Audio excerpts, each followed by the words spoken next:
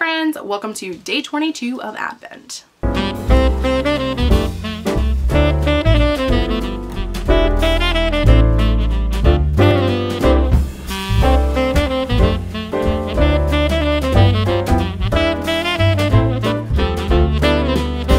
Today's question comes from Kate Kavanaugh, and her question is, what are the newest tropes you're trying to subvert that you didn't have in there before? She's talking about my book that I'm working on now, Alex, which I talked about on day 15. So if you missed day 15, check that out down below or in this, there. Yeah. So one of the things that I've been trying to do with Alex is I've been trying to put in tropes and kind of flip them on their head as far as tropes that you typically see in fantasy. And so I wanted to take things that are normally in fantasy, like love triangles and chosen one and all that fun stuff, and try to make them more interesting or to put them in a different way than what you usually see them in. Like there's kind of sort of a love triangle, but it's not really a love triangle. There's kind of sort of love at first sight, but it's not really love at first sight. There's kind of sort of enemies to lovers, but not really.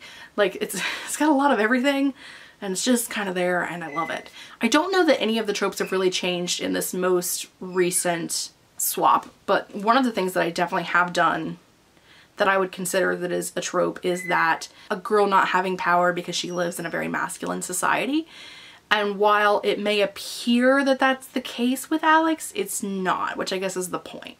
Like Alex doesn't have power, and it appears that she doesn't have power because she lives in a kingdom and it's run by a man, and all of the captains are men and all of the people that are leading the warriors are men. And she's one of the very few women warriors. So it seems as though the reason why she can't move forward, or the reasons why she can't get to the things she needs to get to, is because she lives in a masculine patriarchal society.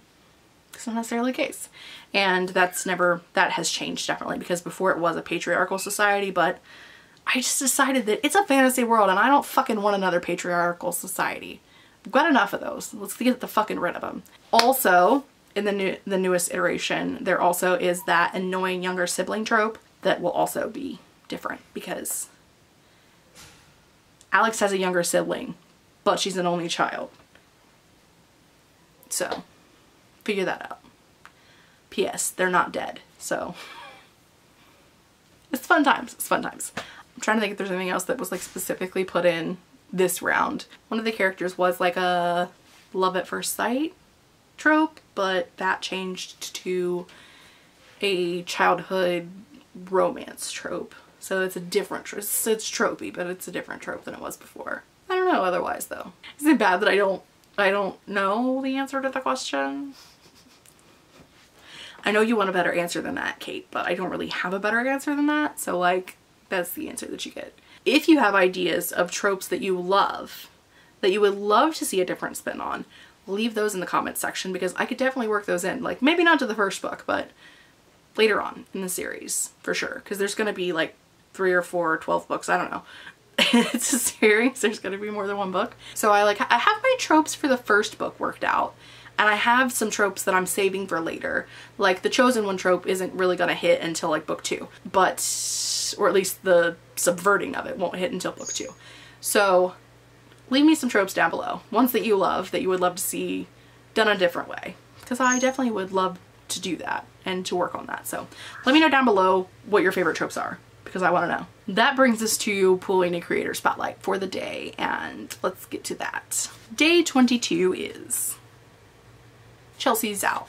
So Chelsea is a booktube channel. She does a lot of reading content. She also does bullet journaling on her channel. She does some booktube basics as far as like vlogging, unboxings, TBRs, wrap-ups, things like that, but she also has a reading bullet journal that she highlights on her channel. And one of my favorite things was in September, she did Shadowhunters September, and she read all of the Shadowhunter books in September. That's a lot of pages, y'all. That's a lot of books. She did like a weekly vlog throughout and like talked about her reading process, and a lot of them were rereads for her, but some of them were new reads, and it was very fun to watch her struggle. But highly recommend, especially if you like understand like the love of Cassie Clare and the struggle that we all go through when it's time to reread the series. Highly recommend. Really love Chelsea. She's super fun. So I love watching her channel. She has, she's a toddler, and so he's highlighted in her videos a lot. So if you like seeing really cute kids, he's there. You can check him out. He's fun. That's going to be it for me today. If you don't want to miss the last few videos of Advent and you haven't already hit the subscribe button, make sure you hit the subscribe button down below. And until then, I will see you guys next time. Bye!